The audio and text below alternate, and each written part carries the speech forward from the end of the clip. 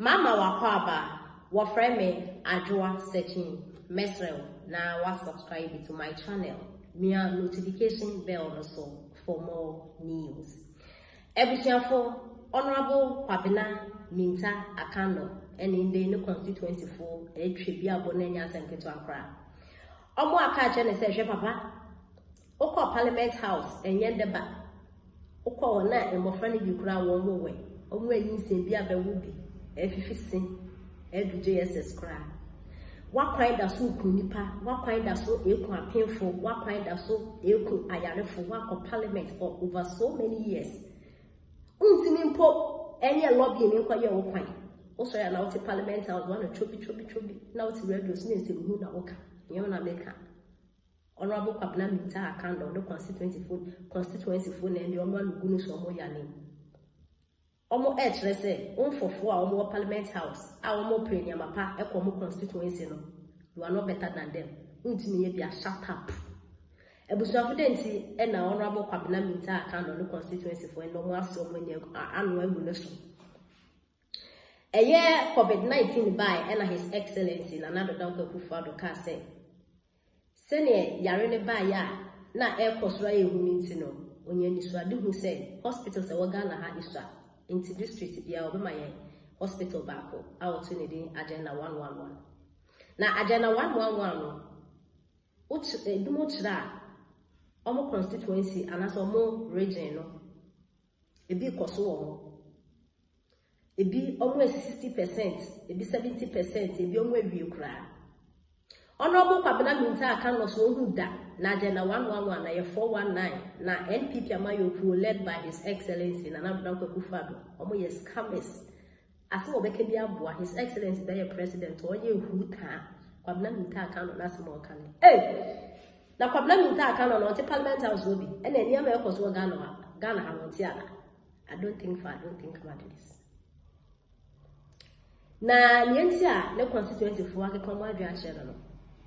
Okotina radio so power FM and okase agenda 111 na fake eni baby a make sense so a honorable Sam George onakasa betu na nitu say no constituency why plan na agenda 111 bi akoho one district one factory ni bi akoho also only they say bionjimi o amana na manfo ho akire o mo no odi nyama pa be kwano constituency a obetu na nitu akase one district agenda 111 His Excellency na na Akufo-Addo akwakosi bi ama no Kwabena Minta account de o se de ekoso no te na mu e fake na e fake you pa His Excellency na na Akufo-Addo ordinary no boss say agenda 111 over bisi no say parliament house e na mu na mote anka minority e se mo ha mo di guo mo so say mo promises o my agenda 111 mu si by essence say mo pese bebe say na be ya 2024 mbeba power ntini ma pele mo pese mo gbogu Honorable Kwabena Minta account constituency force one kasabo obetu afi obetu because we have good go parliament house bitina na breso o kwan ponye ebusof me ka senche no yenti ensema Honorable Kwabena Minta account no dey atudwa na ebitie ensema ne manfo so aka ede akire no. And as a minority group, we are all interested. Many minority leaders so edin kobo. So we are watching out. Honorable agenda 111.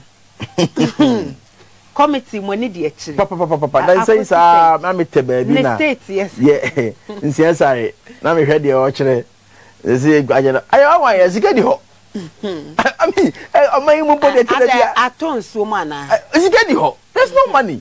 Omo ankasa report obody bre parliament say as at that time no. Na sika omo was more than I've forgotten the exact money, but even if they get that money, they cannot answer the big visa project. It should be around 2027. Yes. Honorable. Yes. 2027. Yes. Sunny saying. Me the document is about second year no. Nti say my penny Akufo-Addo na political that's what be try ha cheche ni mu nyina. Also there was a time me call rounds. The media for nyina call. E ko kire omo di esi. Nti na so omo ye bibi for damage control.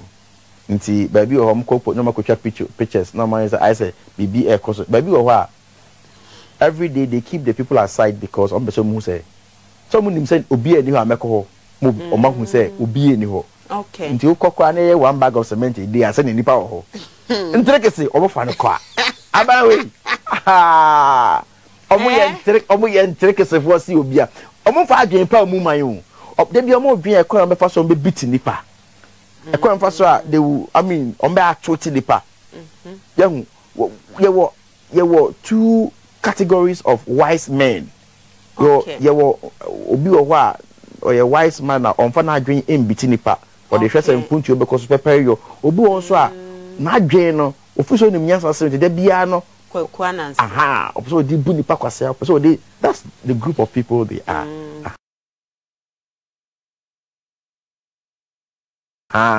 the bia no offiso they are smart nti no say yenka say na ba sa ye nyatumi na yetimi adane ya no aka bibi say oh say we kwa nchase kra ni aha that's what is happening Ebusuafo ene ye na ya suma ensemwe ena Honorable Kwabena Minta aka no ede atudwa na okai no ene the constituency fo ni bi Juaboso fo ebe ka o madwen de kire no comment in da so no mo e kire se o parliament house actually papa 12 years ago beba wakwan nyina ekunipa comment in da so no e ka ni twi wakwan nyina ekunipa nso so hu colleague yes, I'm George. Wabo modia apage na 111 bi e dia konuko. Wo ti ha ka say 419. Na Sam George be kan no Sam George oyen this ni. So no minority. And all no your kan no boa.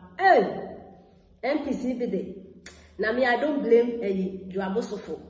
Mo etumi atena ekwanya etutu ekwanya enyesa emusa 12 years ekunipa emu innocent apinfo emu innocent ayalefo. And so every year, be able to man on to me, mon quine mamma, NDC for a big so send the NPP for a big so. Mon quine won't see me yet. And so most sorry, I must answer to Abba. Next year, 2024, Kwabena Minta can be winning because Western Radio Hall, we might some of them will to buy NDC and or press walk in there. And the Kwabena Minta can watch my what's the few will be true. Why? Will be true when you start on wine. Man. There's a way, and a Honorable Kwabena Minta candle, the constituency for a Juaboso, on the Ababetu, and I say reply on the Amanawa Bra, or because I agenda 111 at His Excellency, and another Duncan Kufado Asino, a 419. The hour said, that was being a sure one of both about no more they were going to Minta, so no more by. Maybe we are running a couple Monday and say it is possible. Now, but I tell you, I'm not buying. If you have about or your something, Minister, sentence, and I am not recommend. Do you have something in a year? Then I account for we only at the trauma. We are continuing and we are continuing. You have found damage to Kenya, but you have found the man of the account and can after them. If I show. Okay, I think that okay, Mama. And it's not a tabby who could do Kumasi airport, you looking Krana or Pony the Shawa. And therefore, get me indicted to the Papa. Eh? Okay, indicted, Mama. Oh, I will be 2 years with any do a think I be a one who so used to have money. I'm a process of that process week. And then wait if you it could be to the set of bandits.